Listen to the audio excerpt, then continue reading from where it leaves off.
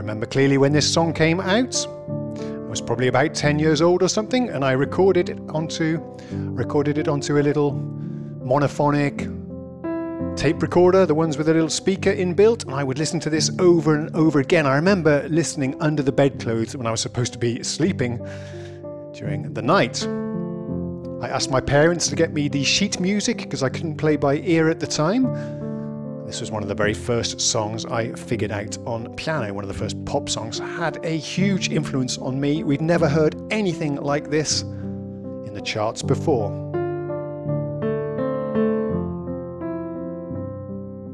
And it's hard to talk and play at the same time. So yeah, what we are looking at today then is our friend's electric Gary Numan with his Tubeway Army Band, of course. So let's play the main riff. There are 4 sections to this, a first section, second, third, fourth. So we'll go through those quickly right now for you. I'm going to try not linger as long on these songs to make it a little bit snappier.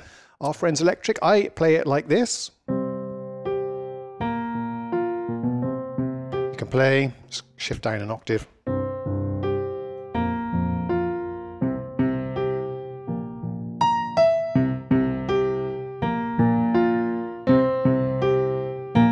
You can do this.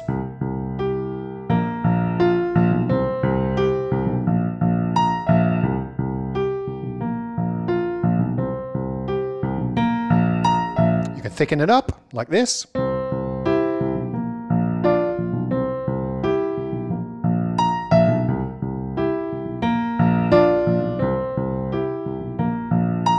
So that's the main riff. Then we have the second section, which goes like this.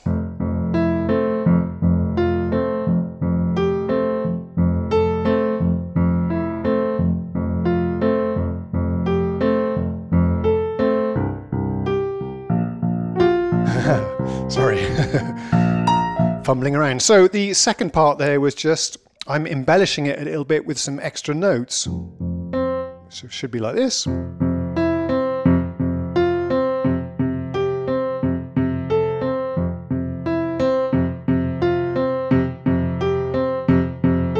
That's its most basic form, just playing a power chord with the left hand. You can add extra notes like this.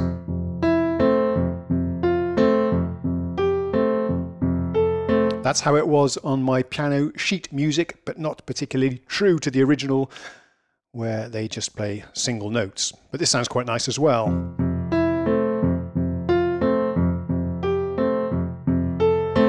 Then we come to this section here, the third section, which Gary raps over. Yeah, the guy was really ahead of his time. This was 1978 or 1979, something like this, and he was rapping over this track.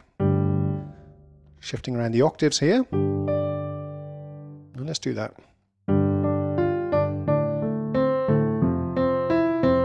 So this was a synthesizer riff that was being played. So now I'm alone.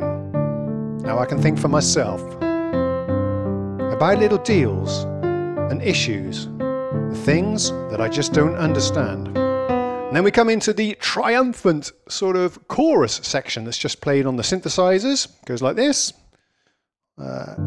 Get the right octave.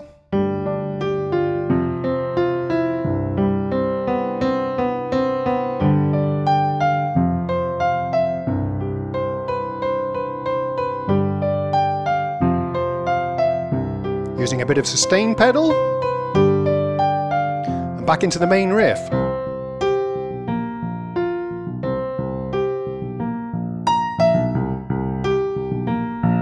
Let's try using sustain.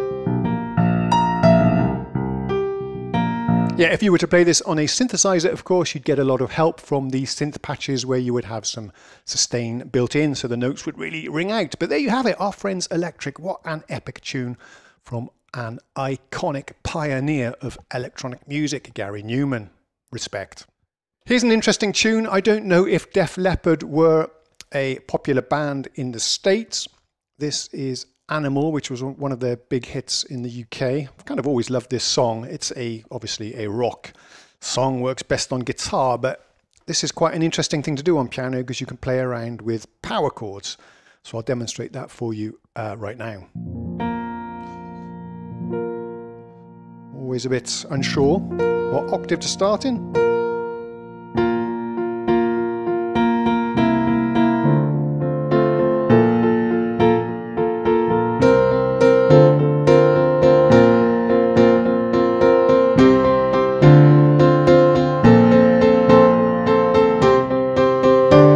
So that's the introduction, something along those lines, just playing nice spread apart chords, kind of avoiding the major third or the minor third. See, I'm not playing the D there. Briefly, I'm playing it for the C. This is the intro. Steps up.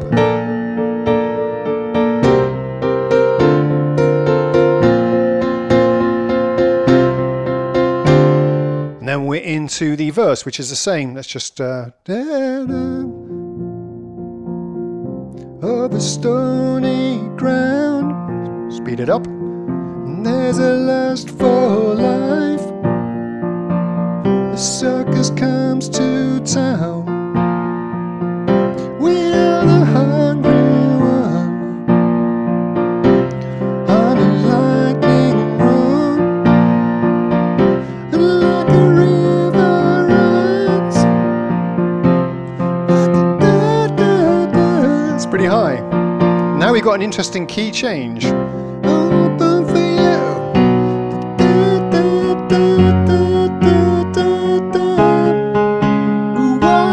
This is the bridge.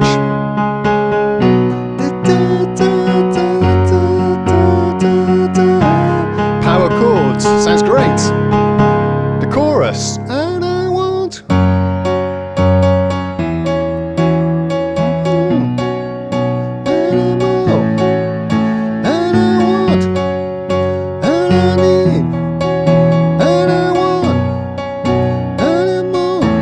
We've got that riff.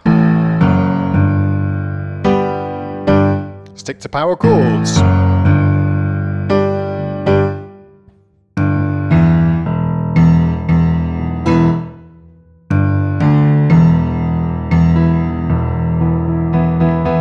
Then you've got that iconic guitar solo.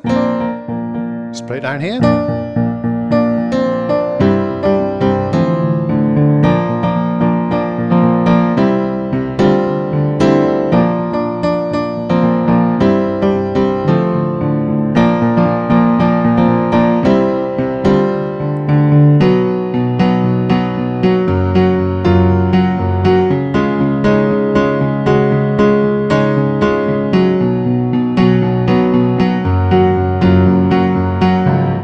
Idea, but that is actually a lot of fun to play. I hope this was a pop song or a hit song in the US as well. Otherwise, this will mean nothing for the vast majority of my US viewers. So I apologize for that. Now we're going to get onto a song that everybody knows all around the world.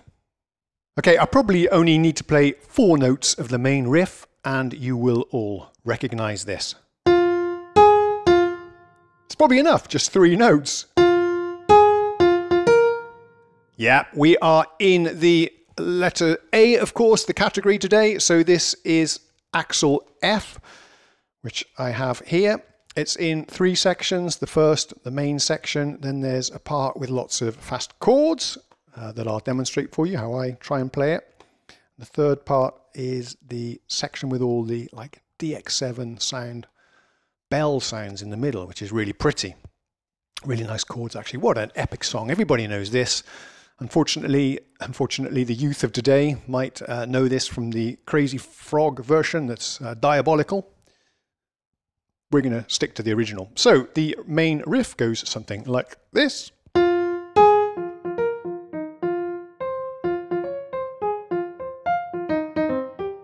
I'm playing everything in the correct key today, the key that it was recorded in.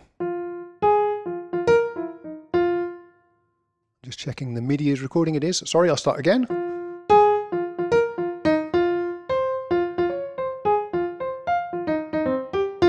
It falls quite nicely under the fingers in the key of F minor here. The bass line is also a really important part of this song, so let me play my interpretation of it. It might not be exactly note for note correct. Should we do it an octave up?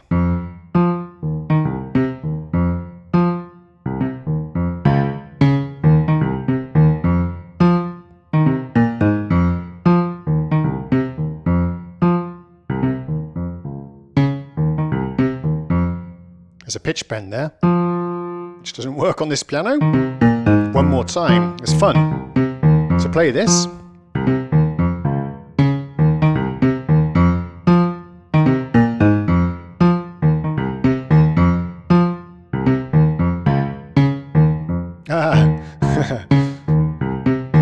So I can barely play that with one hand. Of course, this would have been sequenced and quantized and everything for the original track. Or maybe not quantized, this was recorded on tape. No DAWs at this particular time, of course. But I thought it would be impossible to play the lead and the bass together at the same time, but I can almost do it. I think with a bit of practice, I would be able to nail this. So I'm going to have a go for you right now. Let's see how we get on. Take it slowly. I missed the keys. One more time.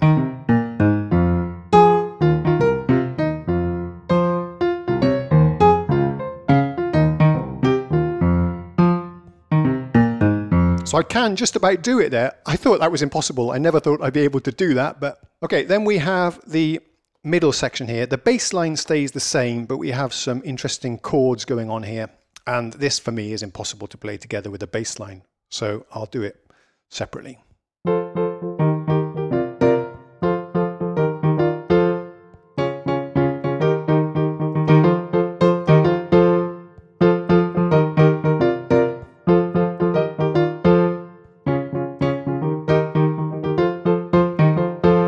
Then we've got this, repeats, and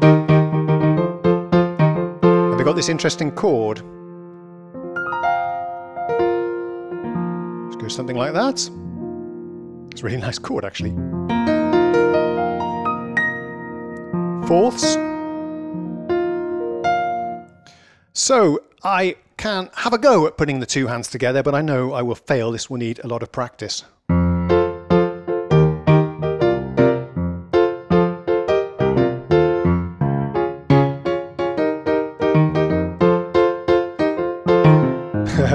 Sorry.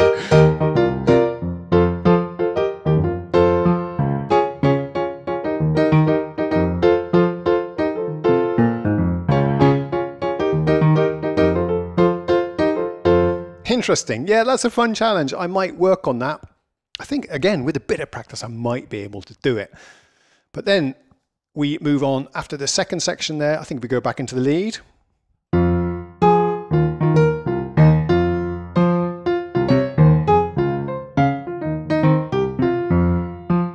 And then we're into this third section eventually, which is really pretty. This has the sort of bell sounds, something like this.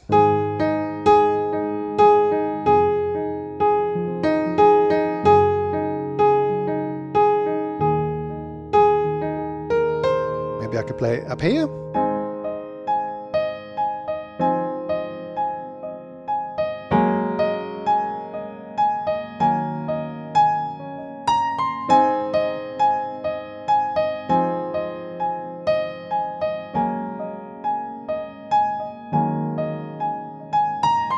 And then Jan Hammer, it is Jan Hammer, isn't it, that did this? No, Harold Faltermeyer adds parts on top of this.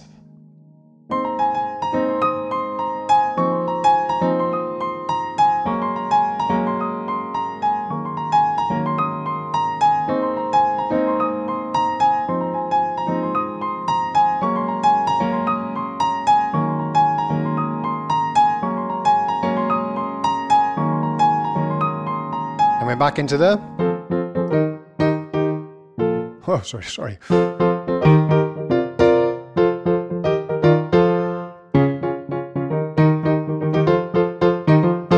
And that is basically the entirety of the song. It just repeats in different parts.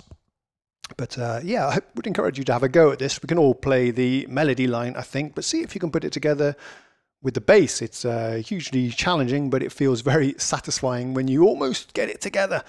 This is something I'll work on in the future.